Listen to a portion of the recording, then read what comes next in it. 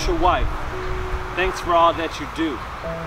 Distance may hold us apart, but one day we'll see that it was cool. Because our distance made our bond even more unbreakable. It shows us in the world that we're capable of facing any problem that comes with our distance because, well, they're faceable. We just have to lean on each other more and be each other's rock. And baby, you already know, I like that a lot. To my future wife, I fell for you September 1st of last year. The first time we talked, the hotel lobby was so loud around me, but when you answered, the world suddenly stopped. And when I said the words, "I'll come see you in January," it's like we entered into an ongoing time lapse of talking every single day. When you would fall asleep, I would just sit, think, and pray. I hope she feels the same way. But I told myself, she's worth it, so keep your heart in the game. And one day, things will truly change. Despite the possibility of having a relationship on a 6-hour time zone. 2 months later, my prayers were answered, and we reached our next milestone. November 3rd, 2016. Though I was nervous as hell, I asked if you would be my girl and you said yes.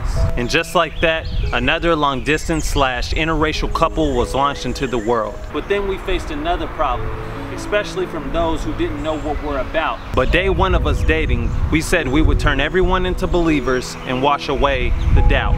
That were proof that you can date your best friend, even if we hadn't met in person. So we let the countdown begin. 3, 2, 1. January 14th, 2017. I met the love of my life in person, and honestly, it felt like a dream. To my future wife, the moment I met you in person, I knew forever we would last. I stayed a week in Germany, and when that passed, we hopped on a plane to America and shared so many laughs, and even cries when we had to say goodbye because time flew by so fast. But I knew that wouldn't be our last time, so there I was flying to Germany 2 more times. But one day, I know we'll break that distance and show that despite your circumstances, real love can come together. So listen, there's not a day that goes by that I'm not thankful that you're my lady. It's us until the end, then it's all ghost loving, baby. To my future wife, again, thank you for all that you do. From your future husband, I love you.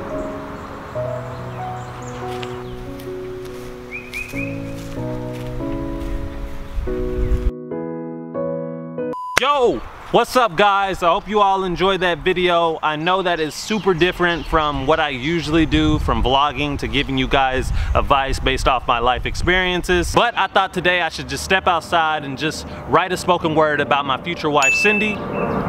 Be sure to give it a big thumbs up. Subscribe to the channel. Oh, come on, playing, I'm talking. But yeah, if you guys enjoyed this, be sure to give it a thumbs up. Subscribe if you're new around here. And 2 more things. If you look at my header on my channel now, I'm gonna be doing daily uploads here at 5 p.m. For some reason, it is such a struggle for me to upload content at 1 p.m. Maybe because sometimes I wake up late, sometimes I stay up super late. It's just a struggle. So 5 p.m. I will be uploading here daily for you guys. And most importantly, 1 more day until Cindy and I's big surprise come at you guys. So get excited. It's about to go down. Yeah, baby. Y'all know I can't dance, but I be trying. I'm not like Cindy, you know. But in all seriousness, if you want to be the first to know about Cindy and I's big surprise for you guys, I wasn't going to do this, but since we're such a tight community, if you really want to know what the announcement is, be sure to Facebook friend me down below, because I'll be going live on Facebook at 2 p.m. to talk all about this new venture and what it is. All right, other than that, that's about it. I'm about to head into the crib and say hi to my mama and my dad. So yeah, that's it. Peace, guys. See you tomorrow. You can tell just by his stance. Don't throw no subliminals or he'll be throwing hands. My bro play baseball, I hope you know how to catch.